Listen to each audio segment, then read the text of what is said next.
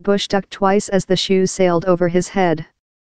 Zaidi served 6 months in prison for assaulting a visiting leader.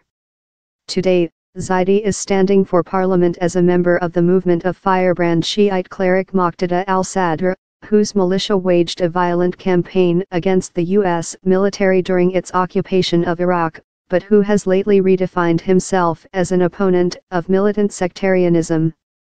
Sadr and his followers argue that the sectarian and ethnic parties representing Iraq's Shiites, Sunnis, and Kurds, dominant since the fall of Saddam Hussein in 2003, have abused their power and looted the state. The Sadrists have formed an unlikely alliance with the communists and other secular groups. I was a journalist when I hurled a shoe at Bush. Before that event, and I was, and still am, against the occupation and corruption. But the corrupt aren't listening to people who demand that they give up corruption. So I decided to enter the political process. Zaidi said he has made a point of omitting from his posters any images of the shoe-throwing incident that made him famous. I refuse to have any images of me from that incident used for my election campaign. I rely on the present, what I can bring to Iraqis.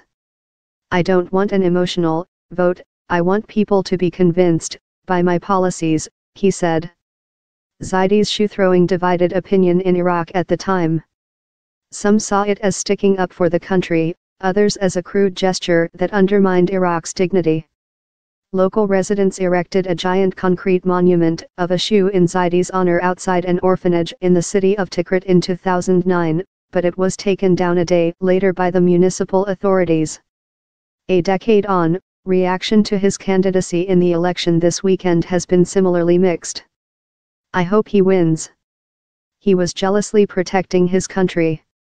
What he did was correct, the country was under occupation, said Mohanad Ibrahim, 26-year-old supermarket cashier in Baghdad.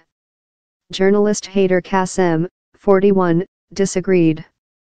He is not fit to be a candidate, he is not even fit to be a low-ranking civil servant. He has no manners. A journalist should be cultured. You can't just throw shoes.